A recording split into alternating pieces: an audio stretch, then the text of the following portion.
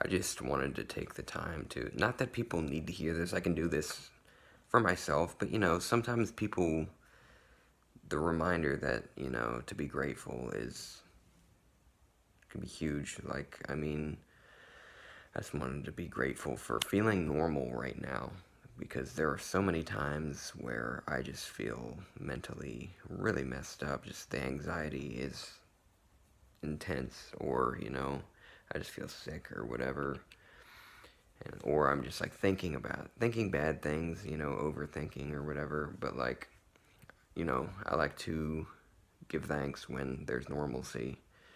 Also, you know, I'm grateful to live in a place with, you know, I have the food that I need, the shelter, and different things. I'm very grateful for the bare necessities, and just to be rather comfortable for the most part, because, you know, think about struggling mentally when you're struggling, you know, in other ways. It can just, you know, be exponentially worse.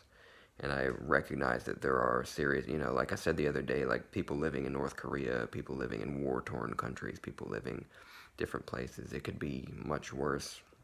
And I don't use that. I'm never going to say that to someone else. This is a thing for me. I'm never going to be like, oh, your problems aren't, you know, tremendous or whatever, you know, oh, you could always have it worse. I mean, it's a good reminder to feel that way.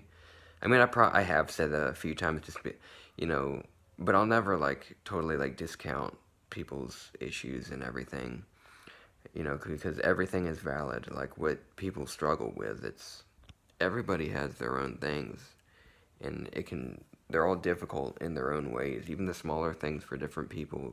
And see, I feel bad even saying smaller, because it's like, it's just different, you know, varying things throughout life. But yeah, I guess in a way you could, you know, when you match it up to like starving in a different country and stuff, it is like, I guess, less significant. But still, we don't need to view it that way. Like, there are just different things that people deal with. But still, like, mental health, like, what can go wrong in here?